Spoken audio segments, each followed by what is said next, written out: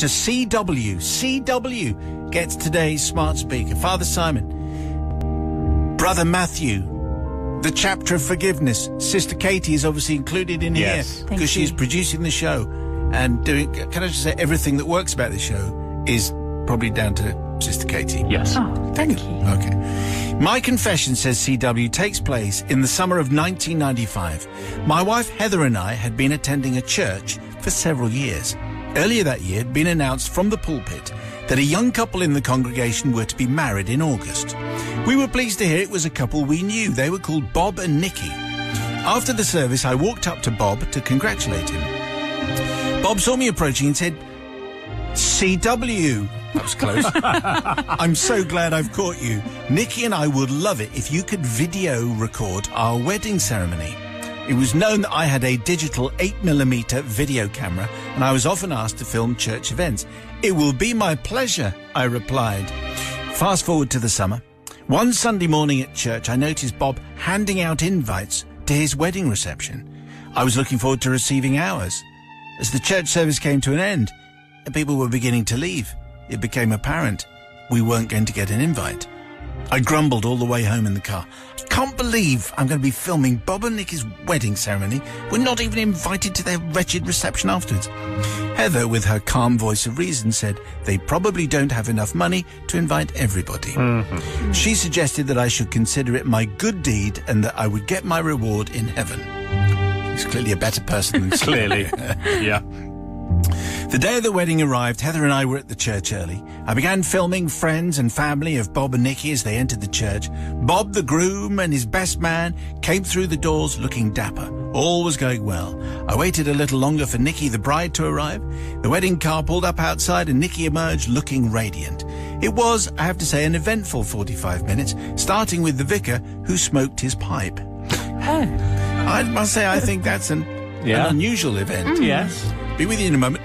A little bit of some Bruno there. Anyway, also there were lots of tears. Bob was handed a handkerchief by his best man and told to pull himself together. Just before the vicar pronounced them man and wife, Bob wobbled on his feet and had to sit for a moment. I couldn't help thinking what great memories that they will have when watching this video back. It was worth filming the wedding because of all the mishaps that had happened. Maybe I could get 250 quid from You've Been Framed. Old TV reference. Yeah. Finally, Bob and Nikki were driven away in the wedding car off to their reception venue, which we weren't invited to. I finished recording and put my camera away. Father Simon, this is the part of the tale where I feel it's necessary to confess to my wrongdoing. On leaving the church, Heather and I were talking to a couple that we knew. Unlike us, they had been invited to the reception. I must admit to feeling a little jealous. As we were getting into our cars, a little pointy-eared, long-tailed devil on my shoulder whispered something in my ear, and stupidly, I decided to repeat it. I shouted out to our friends, "See you at the wedding reception then." Okay. Everyone got into their cars. We drove slowly. They all filed behind. We drove cleverly. We drove deceptively. Heather and I drove the 20 miles to our house, eating our one packet of crisps as we went, because, as you know, we didn't have a wedding breakfast to consume. In those days, we lived in a flat. The flats had a courtyard with garages. I drove into the yard and pulled up outside our garage.